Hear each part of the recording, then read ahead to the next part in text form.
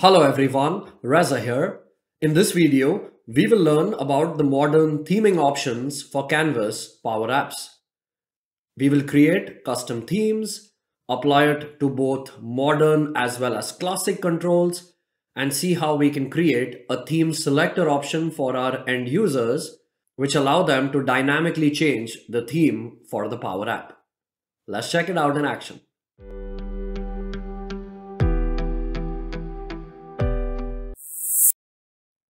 Let's learn about modern theming for Canvas PowerApps.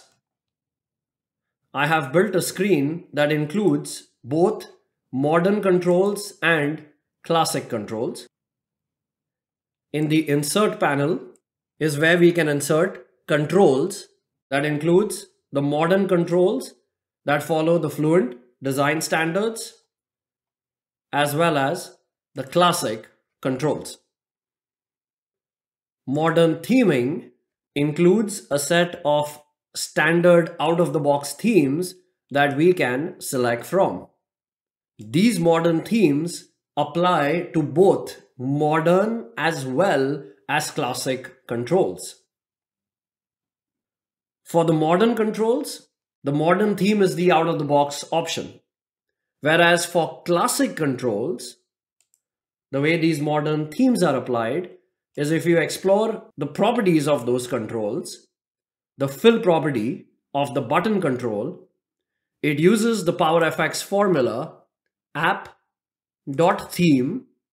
This points to the current selected theme in the app, and from that theme, it goes ahead and picks the primary color. The fact that modern theming applies both to modern and classic controls allows app makers to create a more consistent experience with the click of a single button. Modern theming allows us to create our own custom themes. Click Add a Theme, give your theme a name, pick a seed color for your theme. This you can pick directly from the color picker experience. Notice as I pick the seed color, the hex code and the RGB code gets automatically calculated based on the selection I make. You can also manually enter the color code right here, either in hex or RGB. You can pick the font for your theme. It generates a palette of colors which basically include variations of colors depending upon the primary seed color that you select. Vibrancy and torsion allow us to adjust the theme palette generated, especially the colors at the lighter end of the palette. Vibrancy affects how muted or bright the palette is, and torsion impacts the tint of the color. As you are building out your theme, you also have a live preview of how the theme would be applied to controls. So notice, as I make adjustments to the properties of my theme, I can see a live preview in action. Once you're ready, click Create, and this will add my custom theme to my Power App. And I can create multiple themes. As I select a specific theme, automatically all the controls will change.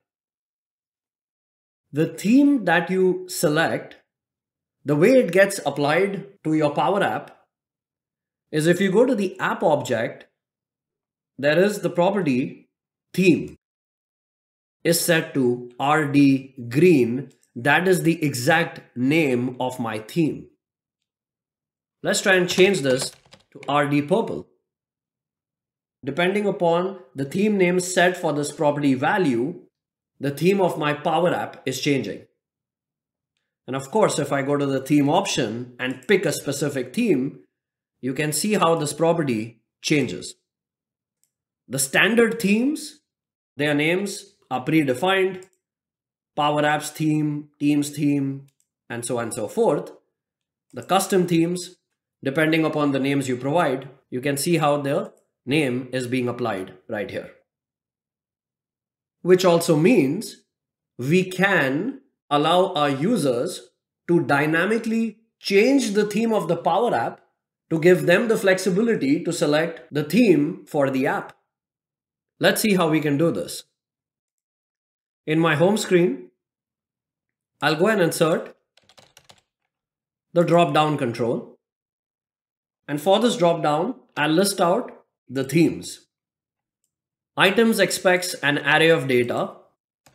The first item, I'll pick RD purple, comma, I'll pick RD green, Power Apps theme, and let's say I'll pick orange theme.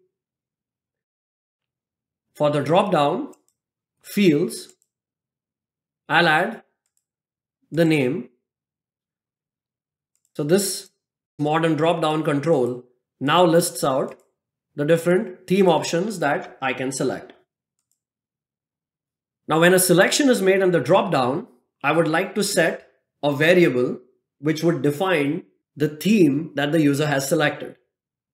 So for the drop-down controls on change property, I will set a variable where selected theme self.selected. Let's select RD green. If I explore this variable, it has the details for my RD green theme. If I head back to my app objects theme property, right now it's hard-coded to RD purple. Let's change this to where selected theme. And you can see the magic in action. The user can now pick the theme for the Power App. Here, I have a help desk Power App that allows users to create support tickets. Now, this is an end-to-end application with multiple screens. Help desk will land me to the screen where I can see all the tickets that have been created. I have the option to filter the tickets based upon the status. I can view the tickets that I have created, tickets that are assigned to me, and I can also look at tickets that are overdue since X number of days. I can create tickets, view details of existing tickets, make modifications, and more. I have given the option for my end users to pick the theme. I can go to theme selector. I've utilized the same concept of that drop down to pick the theme for the app. I've also placed controls on the screen, so as they pick the theme, they can see a preview of the theme live here in action. And now if I head back to the home screen experience and start going through my different screens of my app, you will notice that the theme has changed depending upon the selection that I made. Here I picked a theme. It has this dark background color of the theme that it has applied to the welcome screen. I check to see if the variable that I'm setting for the theme, if that equals my theme called inverted theme. In that case, I am applying the primary theme color. Here where I have this tab control, this is in a container.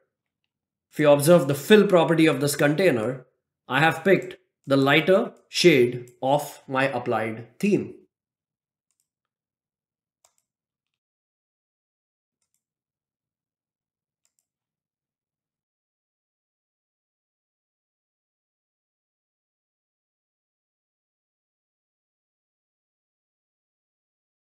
If you enjoyed this video, then do like, comment, and subscribe to my YouTube channel. And thank you so much for watching.